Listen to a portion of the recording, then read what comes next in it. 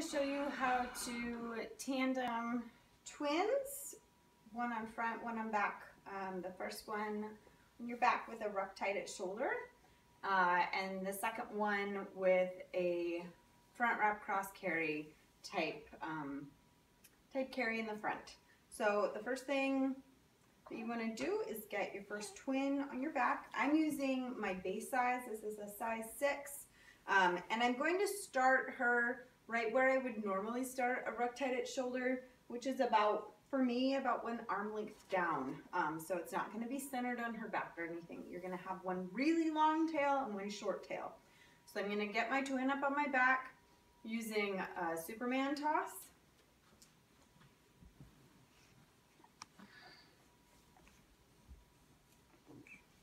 So I put the wrap over her shoulders and I grab onto her shoulders. Both of my twins have really excellent head and torso control. They're about 3 months old. So shoulders have the wrap over them, and I'm gripping both shoulders, kind of the tops of the arms, not just the shoulders. And I'm bringing my fingers over the front of her shoulders to really support it there. And I'm gonna swing her around my shoulder, kind of like how you might put on a coat. And I'm gonna step around so that I don't get the wrap tangled. All right, at this point I wanna secure her with my top rails under my chin, and I'm gonna reach behind me, make a seat, but pulling the wrap up between the two of us. I'm gonna gather both tails, bunch them over my shoulders. This is my short tail that's gonna stay there. My long tail, I'm gonna bring here. I want it touching the ruck pass. All the way across, stays bunched, doesn't go under her legs at all. Okay. At this point you have a couple of tie-off options. You can do what's called a candy cane chest belt, where you twist it around and then loop it over here.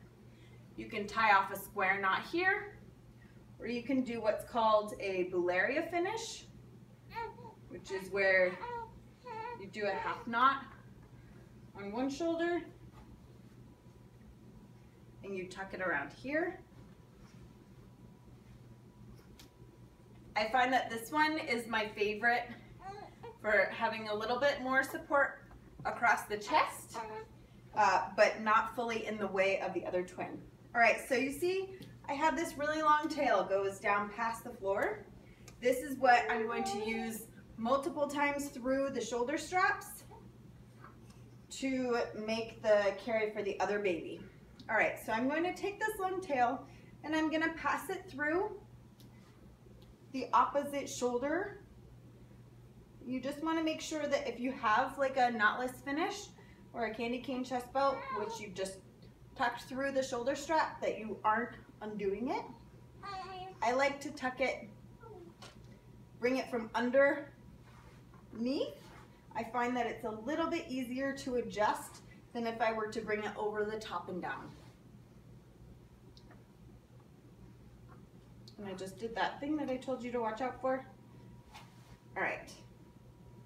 So I've made a horizontal pass, a little pouch in the front. We call this a horizontal pass. In tandem wrapping, we often call it like a pouch in front. So I'm gonna grab my second baby at this point and put her in. And then bring it right through, just like in a front wrap cross carry.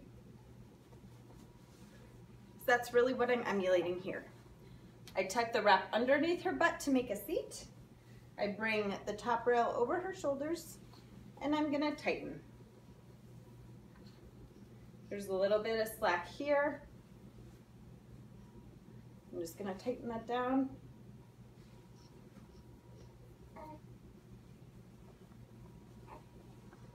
You don't wanna tighten too much. All right, so I still have a tail that goes down to the floor. I'm short.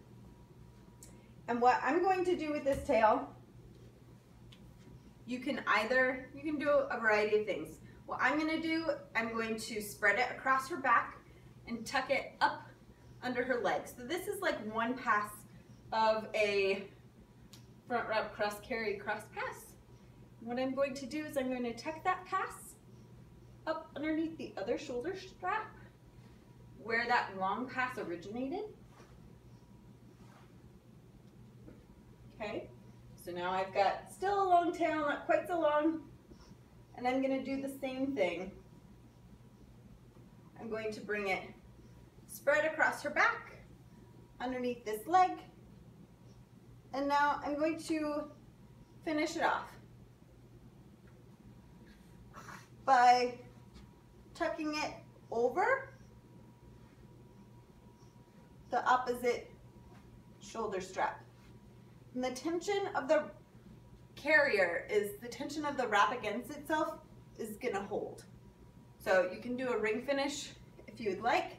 I'm gonna make sure that her legs are free and loose there. You can bring the spread passes up to their shoulders. But this is like a front cross carry in the front with a ruck tied at shoulder in the back. You can also do this with a much shorter wrap. I can do with base -1, base -2.